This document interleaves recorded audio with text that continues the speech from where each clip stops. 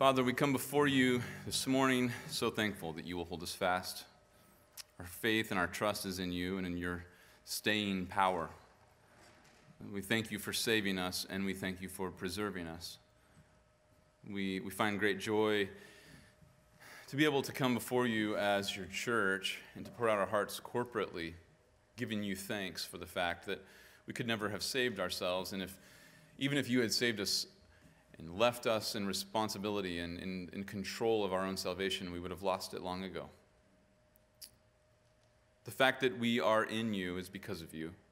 The fact that we have remained in you is because of you. And you get all glory from the beginning through the middle and to the end of our salvation. So as your people, as the redeemed who've been saved by your grace, we cry out, we just long for you to be magnified. Let all who love the Lord say, let the Lord be magnified. And this is our cry this morning, Lord, and we turn our attention to your word, and we turn our attention to the Gospel of Mark. I personally just find such great encouragement being able to come to you, Lord Jesus, the very subject of this book. The focus of this biography of your earthly life with emphasis on the fact that you are the Son of God, and it brings me no small encouragement to be able to come to you and ask for help. And ask for help that I would make Mark 1 clear the way that I ought to. I pray that its truth would rest with clarity in our hearts and minds, and I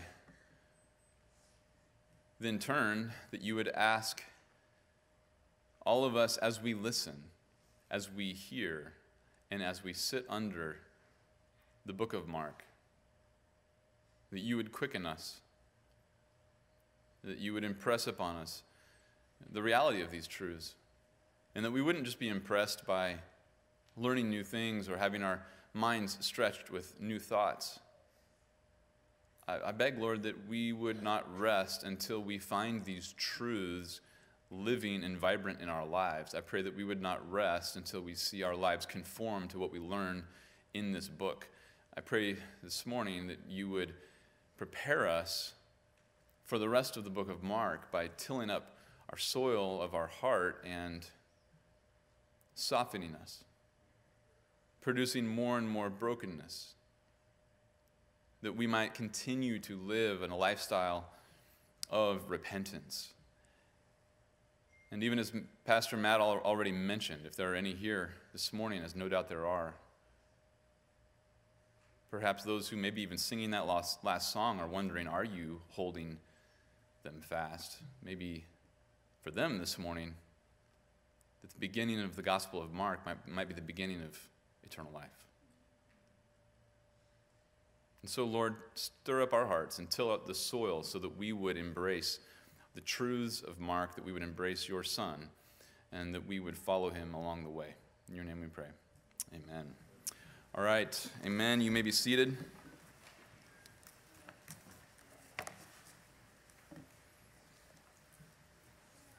Well, it brings me great joy to be able to say, grab your Bibles and open up to the book of Mark. And for the fourth time, we're going to read it, but this time, we're going to stay here. Mark chapter 1, verses 1 through 8. And as you're turning there, I will say it was very tempting. I kind of wanted to do a part 2 on Isaiah because there's so much more that I wanted to say. But somewhere, even undisciplined guys have to use some sort of self-control. So here we are. Mark chapter 1, verses 1 through 8. That's our text this morning. Lord willing, we'll be able to look at all of this because of the ground that we've done the last 2 weeks in these Old Testament texts. So let's read together chapter 1, verses 1 through 8. Mark writes, "The beginning of the gospel of Jesus Christ, the Son of God. As it is written in Isaiah the prophet, 'Behold, I send my messenger ahead of you, who will prepare your way. The voice of one crying in the wilderness, make ready the way of the Lord, make his paths straight.' John the Baptist appeared in the wilderness, preaching a baptism of repentance for the forgiveness of sins. And all the country of Judea was going out to him, and all the people of Jerusalem. and they were being baptized by him in the Jordan River, confessing their sins. John was clothed with camel's hair and wore a leather belt around his waist, and his diet was locusts and wild honey. And he was preaching and saying, "After me, one is coming who is mightier than I, and I am not fit to stoop down and untie the thong of his sandals. I baptized you with water, but he will baptize you with the Holy Spirit." Mark chapter 1, verse 1 could effectively be a title for the entire book. It really is kind of a unique beginning to a gospel. It's nothing like you see in Matthew or Luke or John. The beginning of the gospel of Jesus Christ, the Son of God. And the title functions virtually as the thesis for the book. This is the gospel of Jesus. Jesus of Nazareth is the Christ. It's not a last name. It's the name or the label Messiah. He is the anointed one. Jesus of Nazareth is the Messiah. And his point is that the reader must know that Jesus the Christ is the Son of God. It's a unique emphasis. I mentioned to you several weeks ago, Matthew's emphasis is that Jesus is the King of Israel. And so it's appropriate he begins with a genealogy going back through David all the way to Abraham, the father of the Jews, to David, the King of the Jews. Luke's emphasis is that Jesus is the Son of Man. And appropriately, he begins with a genealogy going all the way back to Adam. And John's emphasis is that Jesus is the Messiah. And so appropriately, a divine figure such as the Messiah begins with John 1, basically a rewrite of Genesis 1, the creative act of God, through this person who is called the Word, the expressive power of the Father, who is the second person of the Trinity. And here, Mark begins his gospel just stating, hey, this is the gospel. And what's amazing about that is that this is the only gospel that begins its gospel with the word gospel. In fact, it's the only gospel that actually claims to be the gospel. Other gospels, Matthew uses the word, the others don't. Mark uses it throughout, about 8 times, but it's interesting that he just says, look, here's the beginning of the gospel. It's just the beginning, because it's just how it got started. But to understand why it's only the beginning, we need to understand what the word gospel means. What is gospel? It's a profound word, and of course, in our gospel-centered American Christianity, the gospel can mean many different things. Sometimes it just means we take our favorite truths and we make that central, and that would be the worst form of gospel, a pet theology, if you will. And that's never robust enough to actually account for what the Bible reveals about the gospel. But I want to start with just the word itself. Euangelion in the Greek, what would that word have meant to a pagan? You know, it's interesting, it's a very common word in the first century culture. And I came across a description of how this word was really a technical term. And what's fascinating about this is that the secular use of the word gospel and the scriptural use of the word gospel are quite similar, very similar. Listen to this description of the secular notion of the word gospel. Gospel is a technical term for news of victory. The messenger appears, raises his right hand in greeting, and calls out with a loud voice, "Greetings, we won!" By his appearance, it is known already that he brings good news. His face shines, his spear is decked with laurel, his head is crowned, he swings a branch of palms, joy fills the city, and glad tidings are offered. The temples are garlanded, and crowns are put on for the sacrifices, and the one to whom the message is owed the honor is given a wreath.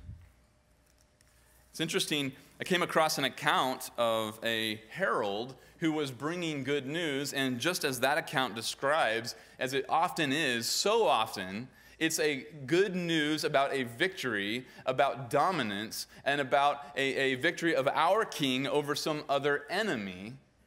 And here's the example of one named Philippides. You probably have never heard the name Philippides, but you've probably heard the race that he ran. He ran the first marathon. Literally, it was a battle at the town called Marathon, about 25 miles from Athens. That's right. I apologize to all you marathon runners who ran the full 26.2. Now you'll be bitter if you ever run one. Why are we running this extra 1.2? I don't know. But anyway, he ran 25 miles from Marathon to Athens, and he gets to Athens, and he declares, "Rejoice, we are victors." And the account says, saying this, he died together with the announcement and breathed out his life together with the greeting. After running 25 miles, after winning the battle, he shows up in Athens to make that proclamation of good news. We won, we defeated the enemy. And then died in the process.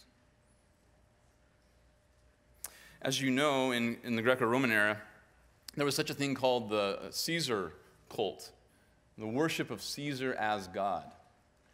And it's interesting that this term would have often been used of Caesar.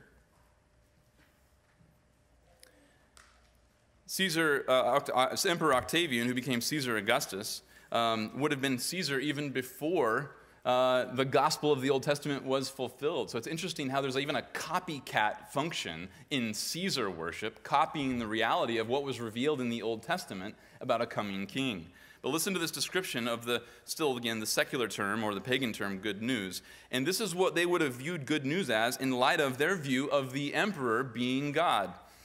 The emperor unites the divine man, fortune, fate, and salvation in his own person. This is what gives the gospel its significance and power. And in case I haven't said it enough, I'm still talking about the secular term gospel. I don't believe this. This is what they would have viewed about Caesar. The ruler is divine by nature. His power extends to men, to animals, to the earth, and to the sea. Nature belongs to him. Wind and waves are subject to him. He works miracles and heals men. He's the Savior of the world who also redeems individuals from their difficulty. Fortune and fate is linked up with his person. He is himself fortune. He has appeared on earth as a deity in human form. He is the protective God of the state. His appearance is the cause of good fortune to the whole kingdom. Extraordinary signs accompany the course of his life. They proclaim the birth of the ruler of the world. A comet appears at his ascension, and at his death, signs in heaven declare his assumption into the ranks of the gods. Because the emperor is more than a common man, his ordinances are glad messages, and his commands are sacred writings. Whatever he says is a divine act and implies good and salvation for men. He proclaims good tidings through his appearance, and these good tidings speak of him.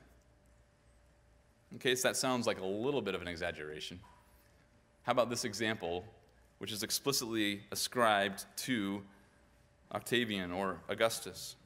It's said that in a calendar inscription dating back to 9 BC, found in Priene in Asia Minor, the inscription says this: "The birthday of the god was for the world the beginning of joyful tidings, which have been proclaimed on his account." What a profound use of the word euangelion, gospel. Good news, Rome. We've got a Caesar. Caesar was born.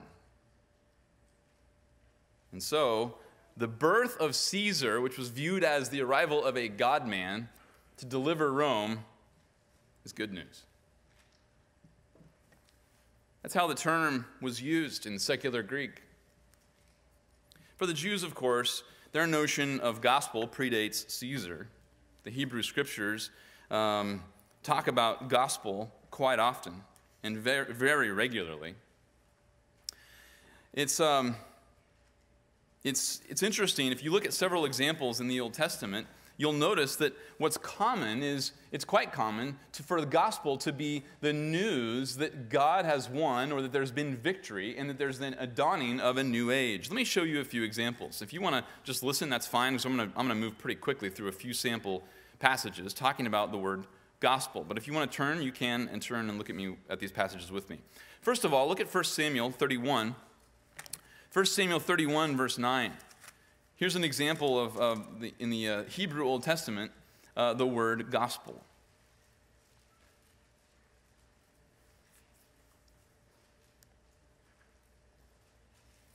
This is talking about the battle here with Saul. In verse 8, it says that when it came out on the next day, when the Philistines came to strip the slain, that they found Saul and his 3 sons fallen on Mount Gilboa. They cut off his head and stripped off his weapons and sent them throughout the land of the Philistines to carry the good news to the house of their idols and to the people. It's interesting, the word good news is used particularly when Saul, their enemy, has been defeated. And so now that becomes good news for Philistia. We've defeated the foreign king. The enemy has been put down. Listen to 2 Samuel chapter 4, verse 10.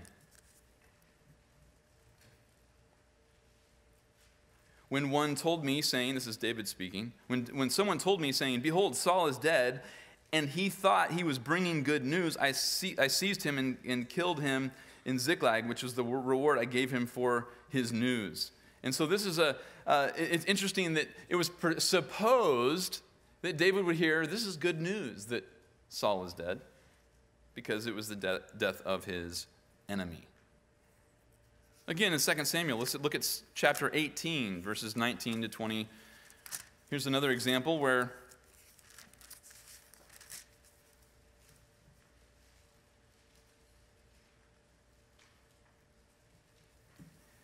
as a result of the battle, they are hearing that Absalom has died, and so they're taking the news to the king. Now, of course, Absalom is the king's son, but his men are thinking, surely this is good news.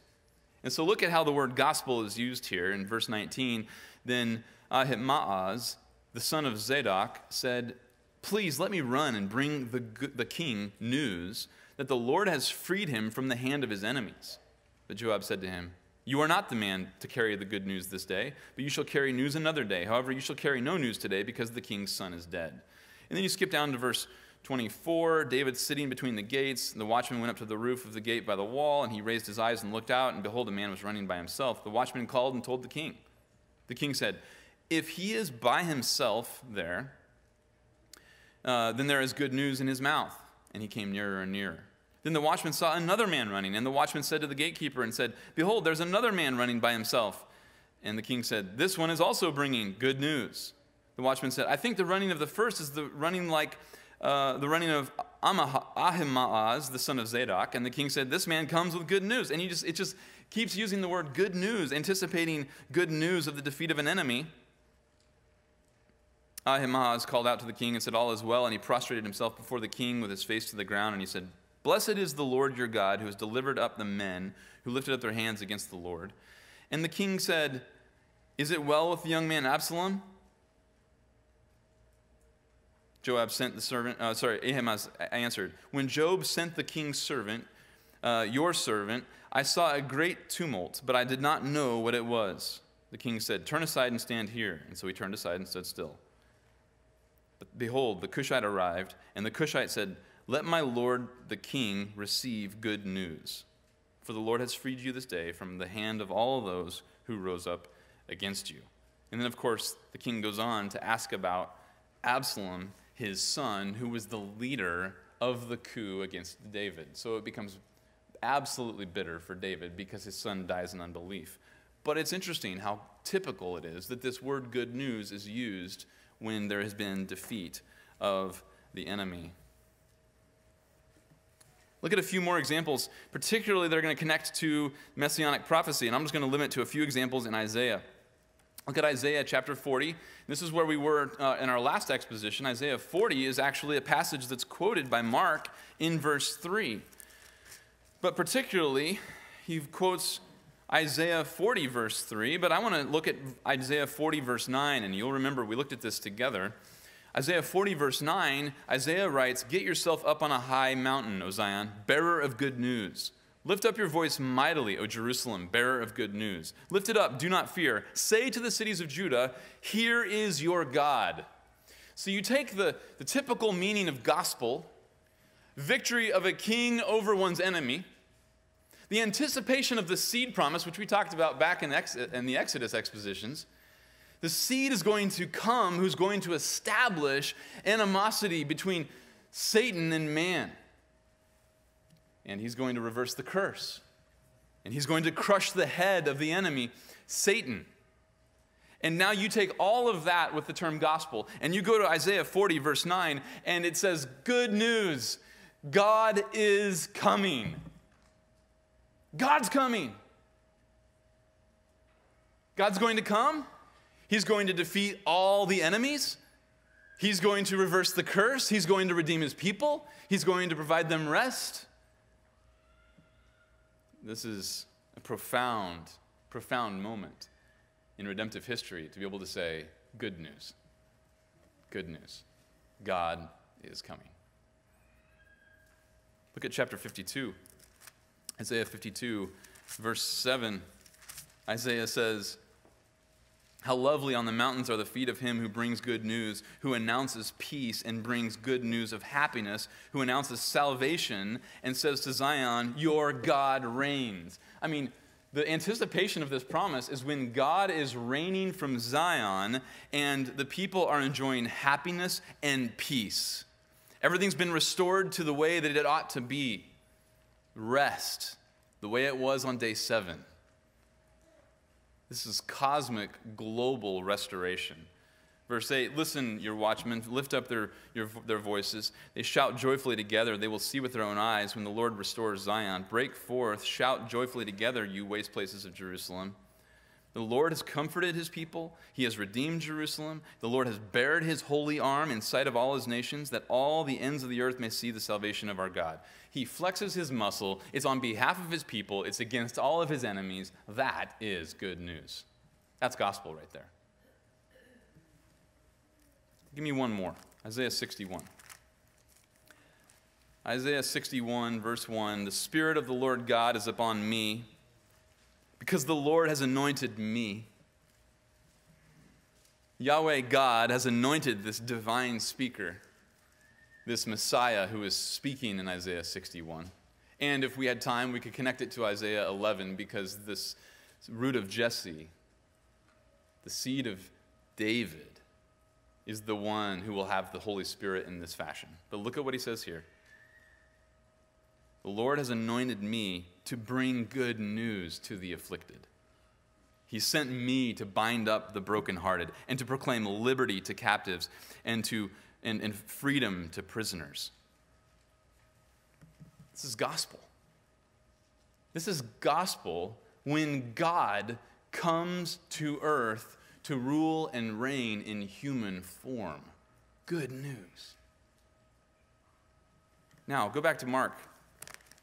And we are sitting in a good situation here because we have already done so much work on these Old Testament texts that are quoted in verse 2 and 3 that you can now appreciate what Mark is doing. I only need to make one more comment before we connect verse 1 to verses 2 and 3.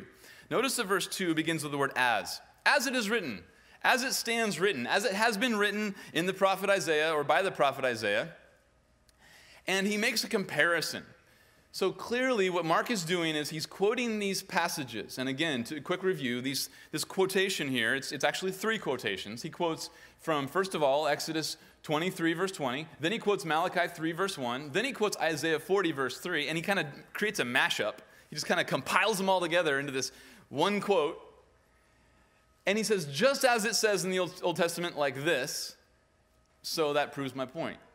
That's the point of why you would begin a quote with just as it says in the Scriptures. But now the question comes, is this proving the point of what he's getting to in verses 4 to 8?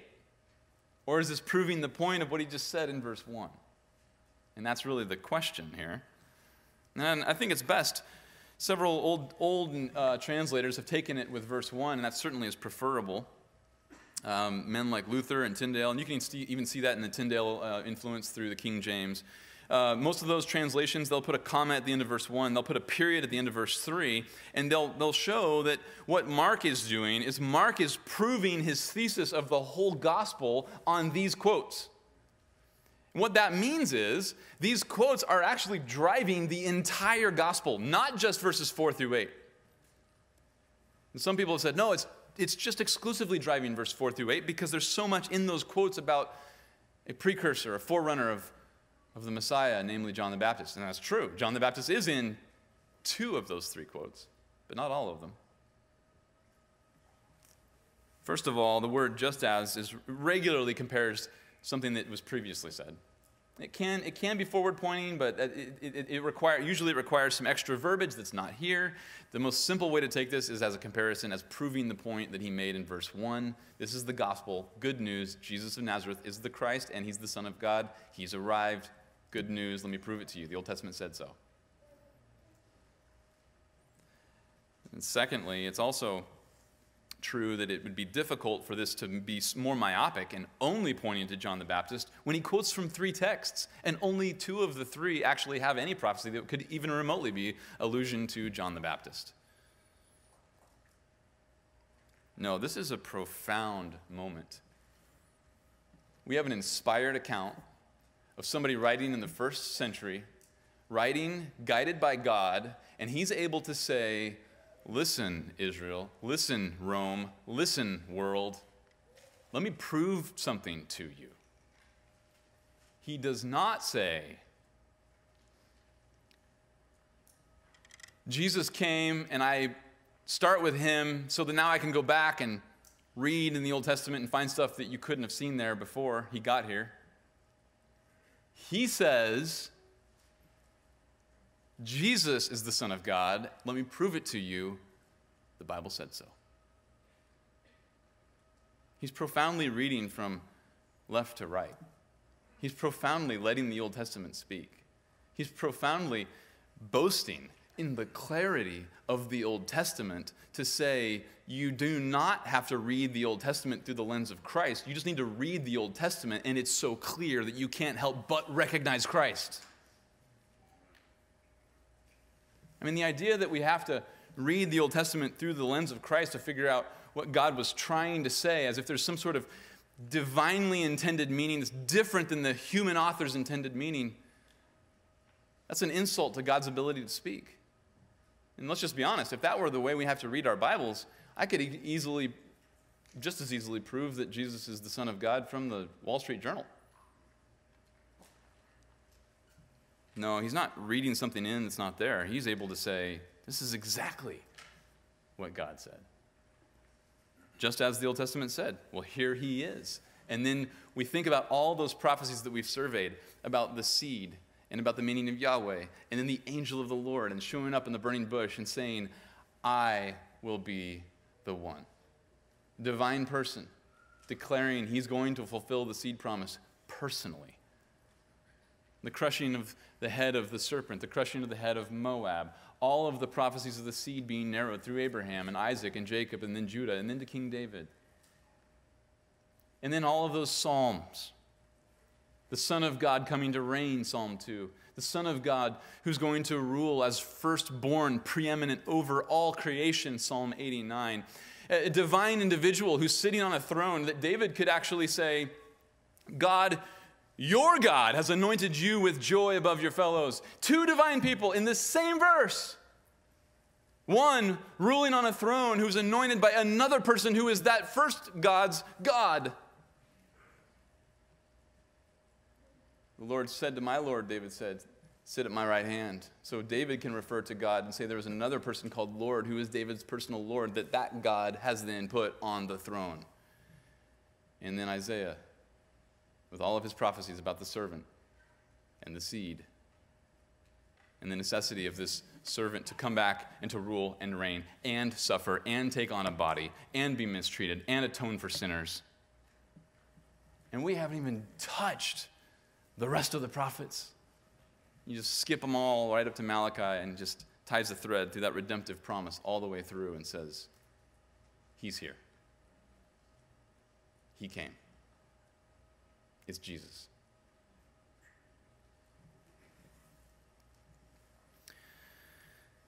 Now, what we need to do this morning is we need to look at verses 4 through 8, and it might strike you as strange because it is a little abrupt. It's abrupt to think about this gospel of Jesus Christ, and there's no genealogy, there's no background, there's no birth. It just launches with John the Baptist preaching in the wilderness.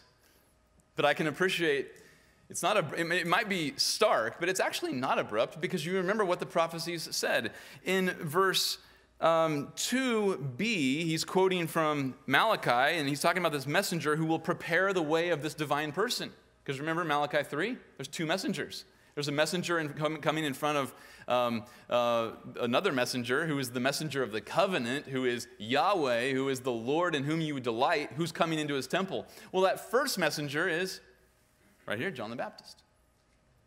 Isaiah 40, remember, it has good news about God coming to earth, and there's a messenger leading the way, preparing the way. And if you remember, it's like mountains being brought low, valleys being raised up, so that a highway can be paved, and you can make easy access so that God can come with ease. Now, he's not saying we need to help God get here because he can't get here. He's talking about the fact that when God comes, he's going to produce revival, and he's going to turn hearts back to the covenant. And so to prepare the way for God to arrive, in that context, requires change of heart, requires holiness, requires devotion to the Old Testament, requires an obedient nation who fears the Lord. And that's the forerunner's job. So, enter stage left, John the Baptist. Verse 4. John the Baptist appeared in the wilderness, preaching a baptism of repentance for the forgiveness of sins. Now, it's interesting, in this verse, we have a very simple statement, John appeared. You think, great, what's so simple about that? What's so important about that? Well, what's fascinating about the way Mark tells this story is this story actually has no action sequence. I mean, one of the typical parts of a good story is there's an action sequence. So this happens, then this happens, and this happens, and this happens, and this happens. And you have a flow in the story. This entire story hardly even deserves to be called a story. The entire narrative consists of one action, and everything else is descriptive so that we can appreciate the significance of that action. It's a pretty remarkable story when you understand what Mark is doing. Here's your action sequence. John appeared. The end. John shows up.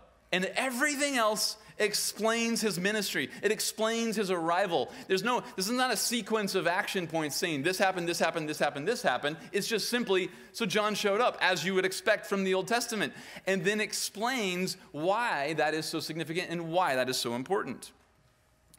All I'll say about verse 4 is we're going to come back to verse 4 because it's the main point of this whole narrative. Verse 4 is the main point. Verses 5 through 8 give the background to understand his ministry. But really, all that you need to know from verse 4 for now is that the idea is that Mark is pointing out with two ideas here. His ministry can be summed up in two actions: baptism and preaching. A good translation might even be John the Baptist, or John appeared, baptizing in the wilderness and preaching a baptism of repentance. Those are the two things he was doing. It was baptizing and preaching. The rest of these verses explain his ministry. So his ministry is fundamentally a ministry of repentance. This is critical. If you get nothing out of this text, get this. John's ministry was one of repentance. And if you miss repentance, it does not matter how much you know about Christ. It does not matter if you memorize the entire book of the Gospel of Mark. It does not matter how much you know or how long you've been involved in the church. It does not matter what your life looks like. If you do not repent, you are not following Christ in the way. This is not optional. This is the thrust of his entire ministry, preaching repentance, baptizing for the sake of repentance. That's it. Well, let's look at what he says about this ministry. Starting in verse 5, John's ministry of repentance was, first of all, was prominent. Notice the whole country was going out to him, all the Jerusalemites. It's just kind of a quicker way to say it. They're being baptized by him in the Jordan River, confessing their sins. I mean, this is a prominent ministry. It's not only all Judea. You have Jerusalem making the trek out there. I mean, the Jordan River is becoming a weekend destination. People are thronging out there to see what is going on. Everybody knows about it. Everybody knows about John the Baptist. Everybody knows about his ministry. Some are coming because of curiosity, no doubt. Some are coming because of hostility, no doubt. And some are coming to be baptized. And some of those who are being baptized are sincere, no doubt. And some of those who are being baptized are insincere, no doubt. But everybody's going out there. The wilderness of verse 4 is profound. John baptizing in the wilderness. Now in verse 5, he's out in the wilderness, particularly at the Jordan River, and people are going out there into the wilderness to the Jordan River. The wilderness, according to Jeremiah 2, was a honeymoon for the people of God. They left Egypt, they left enslavement, and their hearts were devoted to the Lord, Jeremiah 2 says, in the wilderness. It was the initial stages of their relationship with God. It was a period of testing, period of privation. The Lord was teaching them to rely on every word that proceeds from the mouth of God, Deuteronomy 8 says. And so here we are, and things are coming full circle. John the Baptist is out in the wilderness, and he's calling people to repent out there. And William Lane is very helpful in explaining the connection between the wilderness and John's ministry of repentance, the meaning of his baptism. He says this: the same correlation should be seen between baptism and the wilderness. The summons to be baptized in the Jordan meant that Israel must come once more to the wilderness. As Israel long ago had been separated from Egypt by a pilgrimage through the waters of the Red Sea, the nation is exhorted again to experience separation. The people are called to a second exodus in preparation for a new covenant with God. But John's call to repentance and his baptism are intelligible as aspects of the prophetic tradition which expects the final salvation of God to be unveiled in the wilderness. And think about this. John's calling them out to the Jordan River. The Jordan River. I mean, this is evoking pictures of the ministry of Elijah and the foreigner who has the gumption to go to Elijah with leprosy, Naaman. And he says, go wash in the Jordan River. I mean, washing in the Jordan River, being baptized in the Jordan River, that has connotations of uncleanliness having to do with leprosy, uncleanliness having to do with Gentiles. Even the significance of water baptism should not be lost on us. Of course, we cannot import Christian baptism into John's ministry, but there was a precedent. The Babylonian Talmud actually describes that for a convert to become a proselyte to Judaism, a Gentile who says, I'm going to become a Jew, part of the Jewish nation, 3 things were necessary: circumcision, baptism by immersion, and sprinkling with blood. The association of baptism has to do with unclean, guilty, vile, despised before the Lord. So here he is ministering in the wilderness, and people are coming out. Verse 6 explains that his ministry of repentance was also prophetic. Look at verse 6. John was clothed with camel's hair and wore a leather belt around his waist, and his diet was locusts and wild honey. Now, you might think that's a strange verse. And it is kind of a strange verse. You think, well, why is that there? I mean, like, so we can make our comic book version of the gospel a little bit better. You know, the character of John the Baptist looks a little appropriate. We get the right attire and the right diet, the right cuisine. Well, it's actually very important. What Mark is describing here is the uniform of a prophet.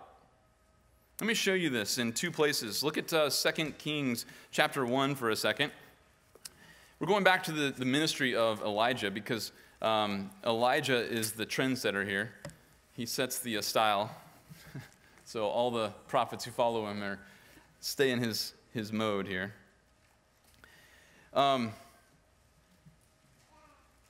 Verse 1 tells us this is Moab has rebelled against Israel after the death of Ahab. Ahaziah was ill, and so he's sending word to a false prophet to see if he's going to recover or not. And the angel of the Lord, verse 3, that's Jesus Christ before he's Jesus. That's the second person of the Trinity. He says to Elijah the Tishbite, "Arise, go up and meet the messengers of the king of Samaria and say to them, is it because there's no God in Israel that you're going to inquire of Beelzebub, the god of Ekron? And so then these messengers leave, and basically Elijah intercepts them, and sends them a message that Ahaziah is certainly not going to recover. And so they go back, verse 5, they go back to the king. He says, "Why are you back so quickly?" They explain, "Hey, this guy like assaulted us basically and just gave us this message and sent us back to you." And so verse 7, he said to them, "What kind of man was he who came up to meet you and spoke these words to you?" And they answered him, "He was a hairy man." And that's not saying he doesn't shave. It's just not talking about him personally. It's talking about his clothes. He was wearing a hairy robe. He was a hairy man. He was clothed in hair. And he wore a leather girdle around his loins. And Ahaziah says, "It's Elijah the Tishbite." A distinctive style for a distinctive man. And that becomes the style for prophets. Not because style matters, but because that's what marked them out, that there was a lineage and a legacy and a tradition that goes along with being a man of God. Now look at Zechariah chapter 13. It's a fascinating prophecy about what's going to happen when false prophets are no longer tolerated. And this is just a fascinating reference. Zechariah chapter 13, and if you have more time, you can look at verses 1 through 6. But it's a prophecy of the day when Yahweh has come to earth and is reigning through the Messiah. And notice that it says that in verse 3, if anyone still prophesies, then his father and mother who gave birth to him shall say to him, "You shall not live, for you have spoken falsely in the name of the Lord." And his father and mother who gave birth to him will pierce him through when he prophesies. This is a prophecy that when Yahweh is reigning from Zion, when the Messiah has established a kingdom, there's going to be so much righteousness in the land that anybody who prophesies falsely will be killed even by his own biological parents. So that a false prophet in those days is going to be, verse 4, afraid to even put on the hairy robe in order to deceive. False prophets are going to dress like true prophets. They're going to put on hairy robes and a leather belt. So this is clearly identifying John the Baptist as a true prophet. And then, of course, it relates that his diet was locusts and wild honey because he lives in the wilderness. That's why he eats locusts. Why wild honey? Well, because he eats locusts. Got to have something to get that down. So here he is. He's living in the wilderness. He's eating locusts and wild honey. He's 2.0 version, maybe a few years more in style, but he's just dressed clearly like a prophet. That's his function. God has sent him. And when he's preaching repentance, do not confuse. This is not John's message. This is God's message. John didn't come up with this. He's a pawn. He's a herald. He's a willing pawn. He's a herald heralding the message that the one coming after me is the one whom you should worship. And so he says that in verse 7 and 8. Not only is his ministry of repentance prominent and prophetic, it's also preparatory. And when we get to verse 7 and 8, it might be tempting to think this is the main point of the whole narrative. He was preaching and saying, "After me, one is coming who is mightier than I. I'm not fit to stoop down and untie the thong of his sandals." He's not even worthy to be a foot slave. He's not even worthy of waiting on this person who is the one to come. He is so much greater, so much mightier than he. John knows his role. He knows whom he is heralding for. He knows that the one coming after him is not merely a great man. He knows he is the great God. Verse 8 says, "I baptize you with water, he will baptize you with the Holy Spirit." And that certainly is the expectation of the Old Testament. Let me just give you a couple examples. Isaiah chapter 32 describes desolation in the land, and it describes it in very clear terms for verse after verse after verse. The land's going to be desolate. It's going to look this bad. It's going to get this horrible. It's just devastating. Until, verse 15, until the Spirit is poured out upon us from on high, and the wilderness becomes a fertile field, and the fertile field is considered as a forest. Peace from agricultural labors and rest from agricultural labors because of a reverse of the curse agriculturally will not happen until the Holy Spirit takes up residence in the nation corporately, and the nation can fulfill those kind of conditions. Isaiah 44, verse 3, I will pour out water on the thirsty land and streams on the dry ground. I will pour out my Spirit on your offering, that's literally the word seed, and my blessing on your descendants, and that's the plural word for all those who are associated with the singular seed. Isaiah 48:16, come near to me, listen to this. From the first I have not spoken in secret. From the time it took place, I was there. Now the Lord God has sent me and his Spirit. Yahweh God's being referred to by this divine speaker who refers to his Father and the Spirit all in one. There's the Trinity right there. Isaiah 48, verse 16, the coming of the Son and the coming of the Spirit. Joel chapter 2, verse 29, even on the male and female servants, I will pour out my Spirit in those days. And then he goes on with the prophecy of what's going to happen when the new covenant is fulfilled. John shows up and says, my ministry of repentance is preparatory for one coming after me who's greater than me. I'm baptizing in water because you must repent. He's baptizing in the Holy Spirit. This is the one who's going to bring corporate, national repentance so that everyone who repents would be baptized with the Holy Spirit. This is profound.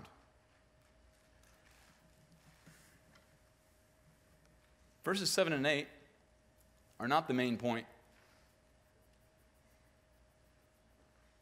Mark writes verses 7 and 8 in the offhanded manner that's typical when a Greek narrator is giving you more background information to make sense of the action. The action is back in verse 4. John showed up, and his ministry was characterized by baptizing and preaching. Of course, it's not that John's ministry is more important than Christ coming and baptizing in the Holy Spirit. The point is that that's the background for why John's arrival is so critical. Mark he's making it very clear for us. We could devote Sunday after Sunday after Sunday to the exposition of the book of Mark. And we could see story after story after story that prepare us and convince us that Jesus of Nazareth is indeed the Son of God. But it will benefit you nothing without repentance.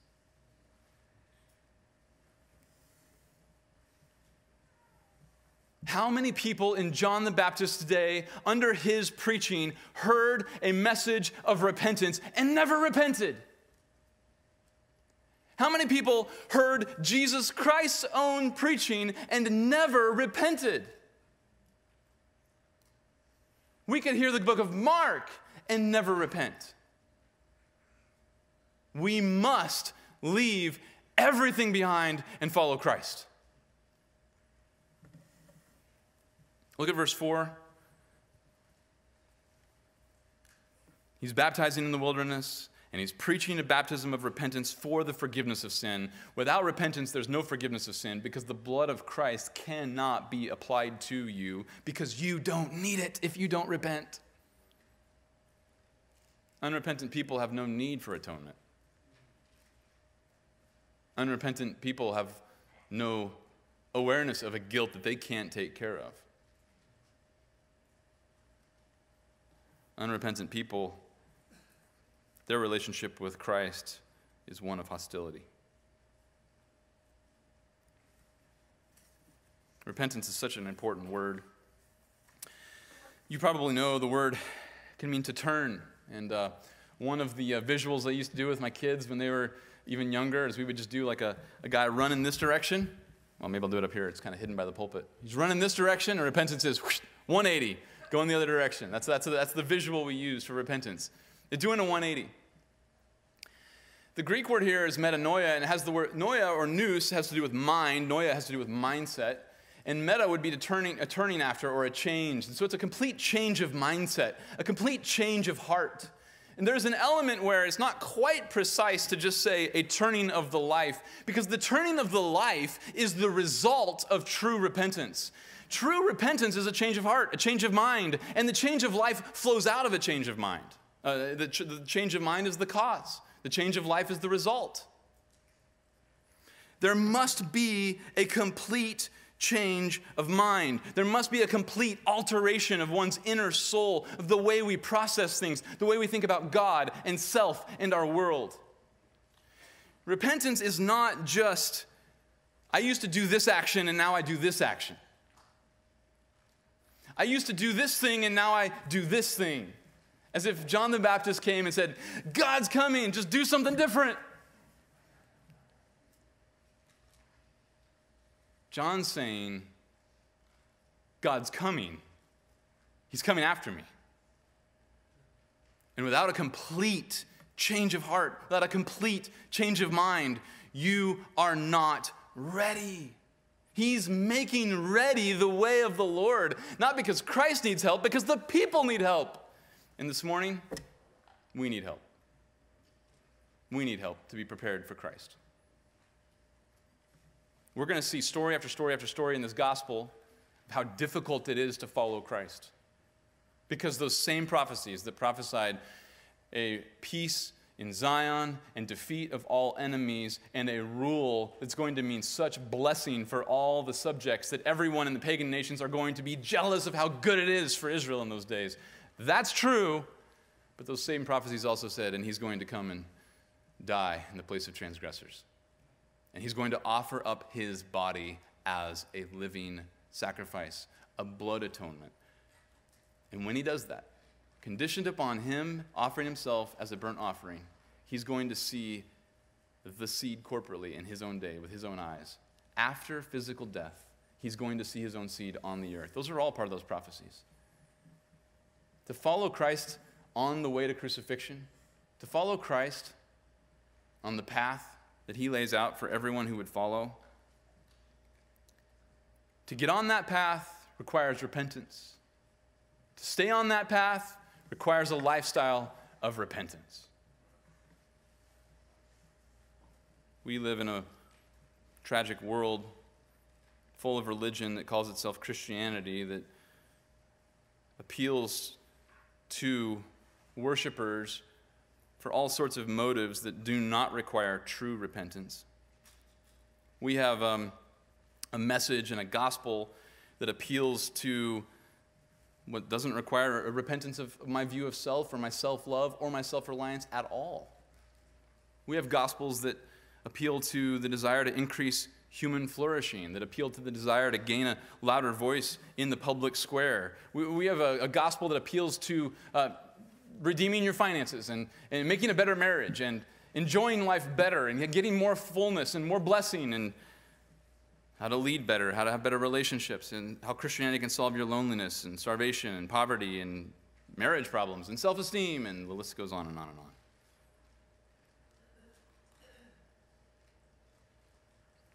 You know, I was thinking about the connection of what we looked at in Isaiah last two expositions ago, and how the nation's going to go on the way and be restored back to a position of obedience. And John's coming to prepare the nation. We know that, of course, the nation didn't respond. But I was thinking about it, and I read a Jew named Jacob Neusner who talked about what's it going to look like, what's it going to take to get the Messiah to come back and fulfill these promises. And he says, you know when the Messiah is going to come back? The Messiah is going to come back when Israel chooses. All that's required is for the nation to repent. When the nation repents, then the Messiah is going to come back. He says this, until Israel subjects itself to God's rule, the Jews will be subjugated to pagan domination. Since the condition of Israel governs, Israel itself holds the key to its own redemption. An act of humility and self-abnegation is what is required. And he takes that message of the Old Testament, and in his view, rejecting Jesus outright, he's still waiting for a Messiah. And he says that Messiah is going to come when the nation just pulls up its bootstraps and accomplishes repentance. That doesn't require repentance to have that view, because that appeals to man's self-will and man's self-reliance. Listen, repentance means a total transformation, a total change. The way I thought about God is radically altered. The way that I thought about self is radically altered.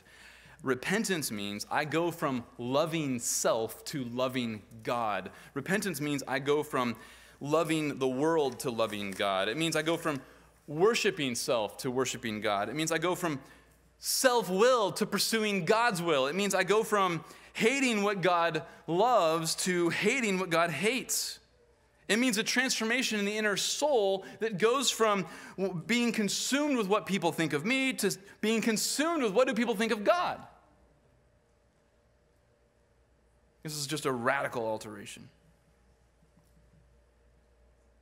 John's preparing the nation for Christ because they weren't prepared. And I'm praying that verses 1 through 8 prepare us for the Gospel of Mark, unless we're not prepared. I just want to challenge you. Just thinking about what Pastor Matt said during the communion. And I can do this being newer here. You probably aren't going to be tempted that I think that I might be thinking of you. I just know that in a room this size, inevitably there's souls who know a lot about Christ and even know on a page or on a quiz or on a test that he's the Son of God. But the better question is, have you repented? Have you had a radical change of heart, a radical change of mind where your perspective was turned upside down and all the old values are now hated and all those old hostilities are now loved and cherished? Because without repentance, there's no forgiveness of sin. And without repentance, there's no embracing of Christ. Without repentance, there's no staying on the way with Christ. And without no repentance, you will never see the kingdom. Father, we're so thankful for this text because of its clarity and how it prepares us to benefit even more. Lord, we know that we are flawed through and through. And unless we are glorified, we desperately need this message. And so for our dear brothers and sisters, this is an encouraging challenge to consider, am I living a lifestyle of repentance? Am I continuing to confess my sin? And do I still flee sin?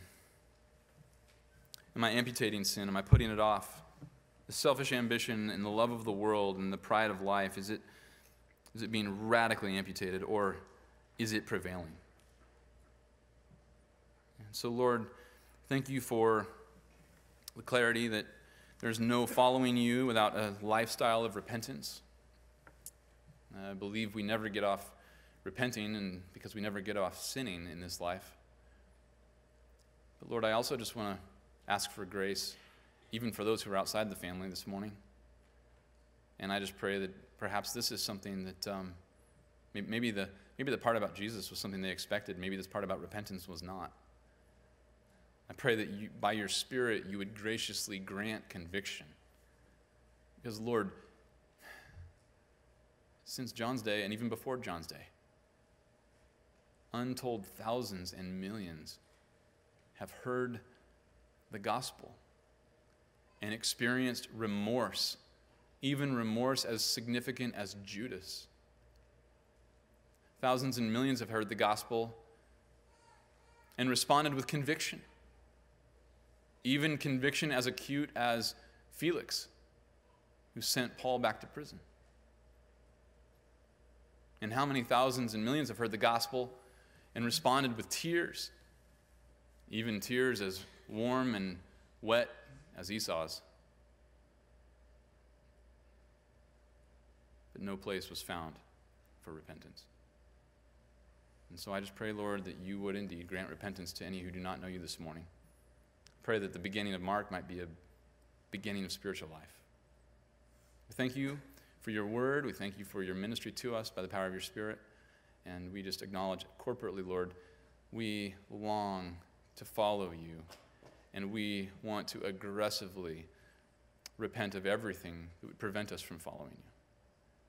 And as soon as we say that, we dare not pray that in a mindset that would rely on self to accomplish it, because we will fail. And so we repent of looking inward and looking toward ourselves, and we repent of that and look toward you. We look toward you in faith. We look toward you in confidence, knowing that you are the God who grants repentance, knowing that you are the God who saves and sustains and preserves. And we look to you, knowing that you're the God who gives the Spirit, who will enable us to obey and to walk in the path that you've called us to. And so we leave all of this at your feet this morning. We thank you again for your word. In your name we pray. Amen.